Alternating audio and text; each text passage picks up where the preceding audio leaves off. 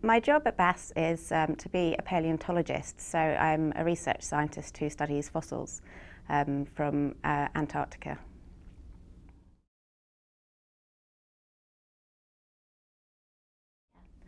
I've only been to Antarctica once.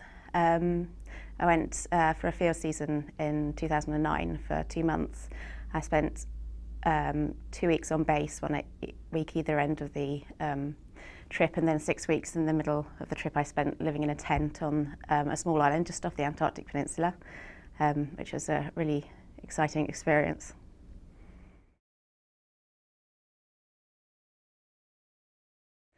On a typical working day in Antarctica, well, we'll get up and we'll just have breakfast, so we have to prepare our man-food rations, porridge and things, and then pack up, and then we'd walk out to our field sites. And we were doing a transect across the island, so we were basically walking long distances to get to this transect, and then we were following it through the rocks, which covered different time periods. And then I'd basically spend periods of 2 hours at a time crawling around picking up fossils or hammering fossils out of bits of rock and collecting them, and then we stop and catalogue them. And we basically do that all day, all the way up a sequence. So I spent a lot of time crawling around in the mud, actually.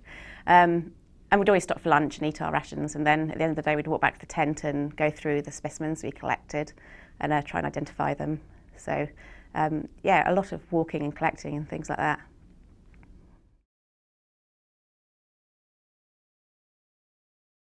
It's a very exciting place. It's very beautiful. It's very interesting scientifically. There's lots of different things to study, and it's very good for fossil studies. Around the outside there's lots of exposed rocks around the outside of the continent, and this is a unique opportunity to study life in the southern hemisphere, which isn't studied in the sort of fossil sense. It's not studied very much because it's such a remote place. So we're studying an element of evolution in Antarctica that you can't see in lots of other places.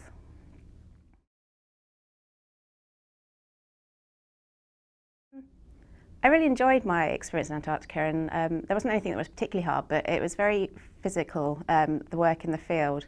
So we'd walk for long periods of time with heavy rucksacks full of rocks on our backs, and so it was quite tiring. And where I was working, it was extremely muddy, and the mud was really sticky, and you'd sink sometimes.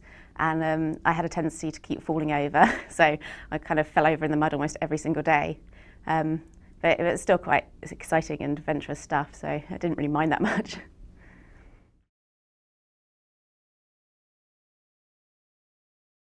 In Antarctica, when we're in the field, we don't have a huge amount of spare time unless there's weather conditions that mean we can't go out and work in the field. So on light-up days, which we actually had 10 of in total in my field season, which is quite a lot. And in my light-up days, I actually sat in the tent and read War and Peace, and I did some knitting, knitted a hat.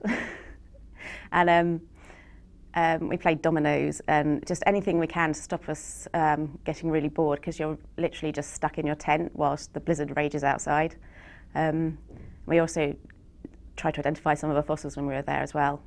But when I was on base, before I went into the field, and when I came out of the field, I got to do some of the exciting things you can do there. So I abseired down a crevasse, which was amazing. It was really beautiful inside. There's sort of ethereal blue light everywhere. And I also went out on the boats with some of the divers and saw all the animals that live around Rothera. So I saw like the minke whales and the humpback whales and lots of different types of penguin. And that was absolutely awesome because it was so different and so exciting.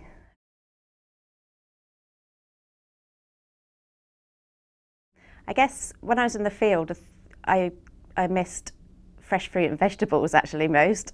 So we're eating all of our pre-packed rations, and it was very sort of, we ate the same thing every single day, and I normally eat a lot of fresh fruit and veg, so I actually missed that a lot.